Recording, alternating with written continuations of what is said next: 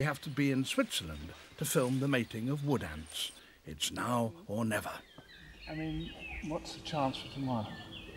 For tomorrow, well, you never know.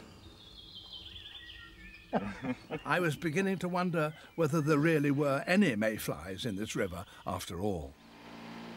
But Joseph has to predict not only when the emergence would happen, but where. He finds a sign, small but significant, the freshly discarded skin of a mayfly larva.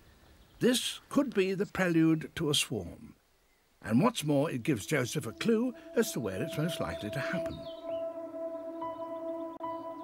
The next evening, the conditions look perfect. Sunny, warm, and still.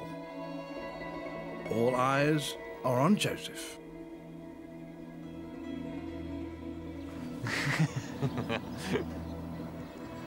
We have a living proof right now that mayflies are still in this river. It's just right here. I'm very pleased.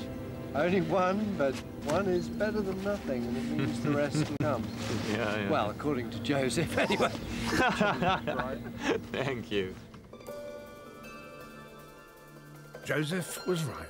Soon, one was followed by others, and then hundreds, then thousands, and hundreds of thousands, until the spectacle was dazzling. Joseph had not only brought us to the right place at the right time, well, almost the right time, but also to the most impressive hatch he had ever seen. With just half an hour left of golden sunlight, all that remained was for me to do my piece, and the sequence would be in the can. The powers of flight of the mayfly are not great. Just two pairs of rigid, unfoldable wings moving in a rather uncoordinated way. But that was the kind of flight used by the first creatures ever to fly on Earth.